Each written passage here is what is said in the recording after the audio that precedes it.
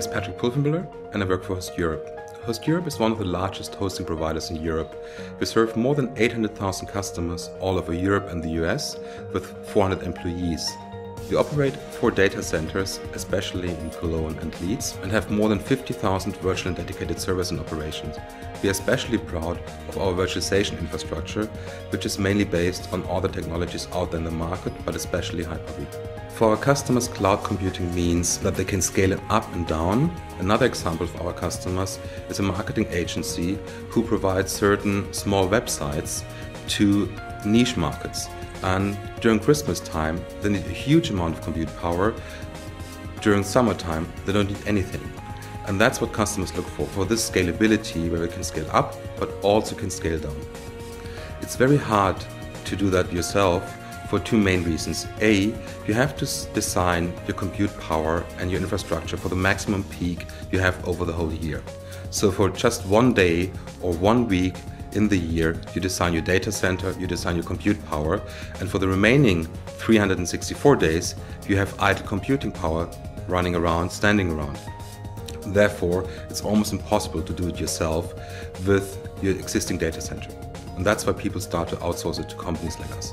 Hi, I'm Fergus Jarvis. I'm a partner in OC&C's London office. OC&C is a global strategy consultancy. So we've been doing considerable amounts of research into what some of the key customer buying factors are and what motivates the decision to shift investment from traditional IT models to more cloud computing based models. The cloud can give people operating flexibility, which enables them to build business models that they can take to their customers at lower price points and with more flexibility and more of a dynamic offering, which clearly is important for most SMEs as they continue to grow their businesses.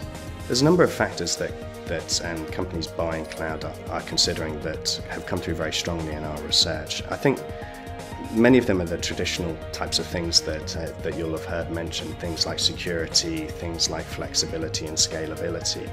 However, I think there's also a number of factors which we'd bundle up in the context of reliability, and they're quite soft factors that are hard to actually prove out, but really what we mean is things like, can I actually reference and understand that the company that I'm talking to actually has a robust base and these solutions have worked with other like companies, so referenceability is very important.